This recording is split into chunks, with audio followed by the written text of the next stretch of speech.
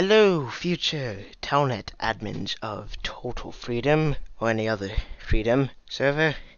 I am LynxLPS, a senior admin on TF, a super admin on Future Freedom, and a special executive on Freedom Op. In this video, I'm going to be showing you how to use Telnet. It's actually quite simple. For the sake of this, I'm going to be using two Telnet clients. This is the first one. It is the MadGeek Telnet client. This is an old version as well. So, all you need to do is you find the IP, which you can see here. This is the IP for Total Freedom. The IP for Total Freedom's Telnet client. In the case for MadGeek, all you need for MadGeek's Telnet client, this is all you have. You have connect button, disconnect button, send button, and a server list button, and yeah. So all you really need to do is you put the IP into the server box here, and then press connect. Connect! And this is the server. It's just a humongous log of stuff for the server. It's your log. It's pretty much a portable log viewer and command things. And since Total Freedom's in 1.7.7 Spigot, there's errors right now, so it spams Telnet. So here are the main things which are new is CSAY. And CSAY is pretty much how you talk to all the players normally in Telnet. So this is, hello, I am doing this for a recording thing. Oh gosh, thing of Total Freedom. Ignore. And then yeah, there I am. There's my message. The main difference between the server and here is that you don't use slashes, and if you do use a slash, it will count as a world edit command. So it's kind of weird. It's actually quite easy. It's very, very easy. For senior Telnets, for future senior admins, oh crap, look how spammy Telnet is today. Holy crap. Stop! Stop spamming. I'm surprised that MadGeek's Telnet client hasn't crashed yet. But like I was trying to say, this, oh hello, this, for future senior admins who want to use Telnet, you get /defen, and I won't use it because it will actually make noise, and a few admins here don't like that. GTFO, kill scream, don't make big spheres. See, I'm doing my normal administrating career on Telnet, which means you don't need to be in game to actually use this. And I think now the recording is lagging for a stupid reason. It's kind of stupid. I hope you do see the mouse too. I don't think the mouse is shown here. Darn it. Well, it'll be on the next Telnet client that I'll show off. And it's actually much easier. It's even better than this. Sorry, MadGeek, but my good old friend Gamzy99 gave me this client, and I'll show it to you in just a second. If you want to disconnect from the Telnet client, just press disconnect. Voila. And yeah, seamless transition. This is the other Telnet client. It is that I'm going to show off today. This is Gamzy's Telnet client. And the main difference between this and both MadGeek's and XXYLE's versions of the Bucket Telnet client, I don't have the XXYLE's Telnet client, so the main difference is that you have all these buttons. It's so easy to do this. This part is absolutely pointless now, except for a few other commands. But again, here you can even learn how to be a super admin just by these buttons. These buttons. Now, this button, the verify / imposter, these two commands for CJ Freedom, so it won't work on Total Freedom.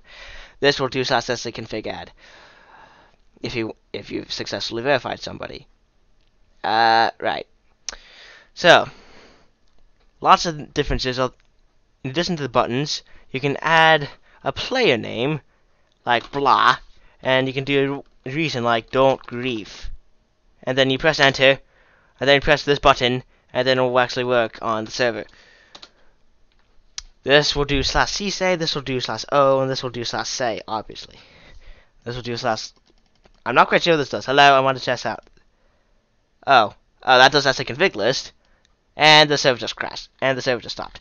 But I forgot another senior command in the last segment for a future senior command for, and the command is /doom, which is this button. And what this particular button does, is that if there is a rogue admin, or if you're trying to correct an admin, or if you're showing off, well, not showing off, but if you want to just test out the command, you can just do that. But usually /doom works you have to use /doom in the case of people bypassing normal bans, which I'm not quite sure will be the case now because of the switch to UUIDs. And yeah. So here's the UUID right here. That's UUID. The thing is, sorry, I lost what I was trying to say. But like I was trying to say, /doom, you can use it only if someone bypasses normal ban, and if they still bypass ban after you do a /doom, then you're going to have to do an alert thing in the main admin chat saying, alert, we got a ban bypasser, we got to do /orbit. I don't like to use /orbit, /block command, /mute.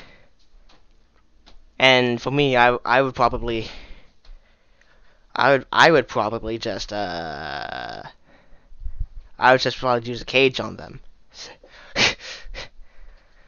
But again, another way to use /doom is, like I said, for an admin who doesn't know anything about, who hasn't watched any of my super admin tutorial video or Calgo Moose tutorial video, which is outdated. I made an update to it a month or 2 months ago. And this is my Telnet thing. See how? So yeah. There isn't any videos for how to sell Telnet. And like I said, /doom can be also used for admins who haven't watched any of the videos or looked at anything. Yeah, anything. And again, this is only for seniors. And you can also and this also counts for rogue or abusive admins, in which case action must be done by the seniors ASAP once they get contacted affirmative things of an admin going rogue. So yeah, this is Telnet. I'm not quite sure how else to explain it, because this is compared to how I did it with compared to how I did it with the super admin tutorial. This is all done in one run, and I haven't actually done this is like my first try doing this. So there's like all these stuff. So yeah. Anyways, yeah, this is actually quite short. This is, excuse me. Yeah. Blah blah blah blah. This is Telnet. This is how you use Telnet. You can use all this, and you can do dot, like that. And yes, I'm spamming here more. But another thing is, in Camsy's Telnet, you can stop the auto scroll, and you can actually look ahead at anything from your current log. And a bug with Telnet's client, not Telnet's client, a bug with Camsy's Telnet client is that sometimes the auto scroll does not re-enable, but other times all this goes away, and that's kind of annoying. But yeah, like I said, that is how you use Telnet, future Telnet admins of any Freedom server. And I'll see you next time for how to be a senior admin, how to use ClanForge more like, yeah, that. I'll make a video on that soon. So, I'll see you Lynxers and future Telnet admins later.